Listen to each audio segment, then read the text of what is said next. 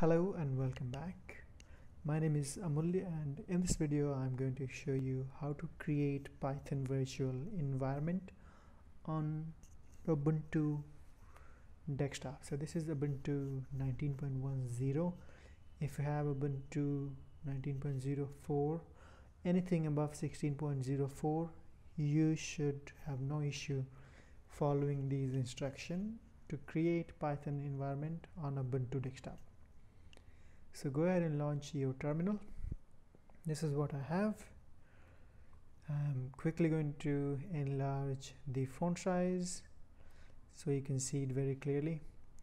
Now you need to have Python and pip installed on your system. If you haven't installed, I'm quickly going to show you how you can install it. So simply go ahead and follow these commands, type it in your terminal and run it. So let's go ahead and first of all update the system. Sudo apt update, type in your password, wait for this to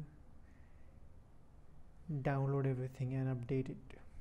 Here we are, it's almost done on my system. So once it's done on your system, let's go ahead and clear the screen and install Python 3. So if you have Ubuntu 19.04 and above, you already have Python 3 pre-installed with your desktop, Ubuntu Desktop. If you have not, go ahead and run this command, sudo apt install Python 3. If you want to install Python 2, just type this one, sudo apt install Python. Once you've got Python, you want to make sure you have pip installed. So sudo apt install Python pip for Python 2. For Python 3, you simply say Python 3 -pip. So once you've got everything, hit enter and then press Y to continue. Now let's go ahead and check. So I've got Python 2. I also have Python 3. Then I can go ahead and check.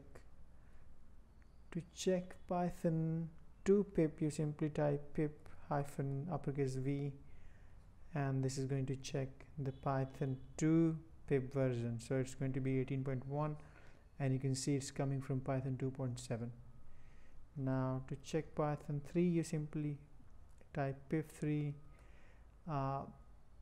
then -V. So this is going to check Python 3 pip version. So it's going to be 18, and this is available here from Python 2.7. So once you've got Python and Python 3 pip installed on your system, go ahead and clear the screen. We are going to install virtual environment, the package, the Python package. It's a Python package that lets you create a separate Python virtual environment on your desktop, be it Ubuntu, Mac or Windows. So simply go ahead and type pip3 or pip and then simply say install and then type virtualenv, and this is going to install virtualenv or virtual environment package for Python 3. So go ahead and hit enter. In case if you got Python 2 and you want to install Python 2 virtual environment, you simply type pip install virtualenv instead of pip3. Now you can see I already have virtual environment installed. I'll go ahead and clear the screen, and then I'm going to create virtual environment within this directory, the user directory. Okay, so I'll simply type virtualenv and then the name of the virtual environment. So I'm going to say it env. You can name it whatever you want. Okay, env, and hit enter. Now this is going to create the virtual environment, Python 3 virtual environment. You can see it here, and then also going to install few packages. So now once it's created, you can see it says done. We will go ahead and activate it. So this is how to activate Python virtual environment on Ubuntu. Source, then the name of the virtual environment. In our case it's env. In my case, in your case it could be anything. Then bin, and then activate. So once you've got the name of the Python virtual environment here in front of the username, that means it's been activated. Now you can go ahead and check Python v. You don't need to type Python 3. You can also go ahead and check the Python pip -v. It's going to be the same from Python 3.7. okay, in order to deactivate it, you simply say deactivate, and you are out of the virtual environment, Python virtual environment.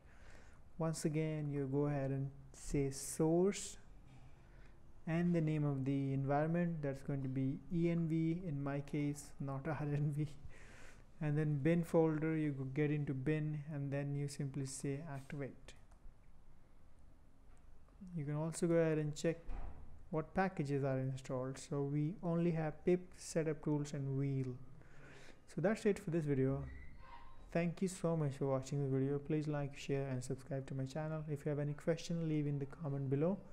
I will try to answer it ASAP. Thank you again, and have a good day.